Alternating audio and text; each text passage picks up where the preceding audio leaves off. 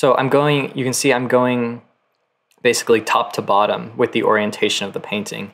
And this is crucial. You can go side to side, but you want that final brush marks to be from top to bottom from how it's being displayed. And what this basically does is the varnish can, it will kind of smooth out, spread out as you apply it. But there could be the possibility of having slight kind of grooves into the varnish. And if you're applying the varnish at a horizontal angle, basically the way the light's going to be from above you, whether it's natural light or artificial light, the light's coming from above. So you're going to get this perpendicular effect of the light coming from above and the grooves hitting diagonally, and you're going to get like these lines if there is any grooves. If you do this from top to bottom, if there is any lines, you won't be able to see them at all. And I haven't really had any issues with the lines, but it's just one kind of safety mechanism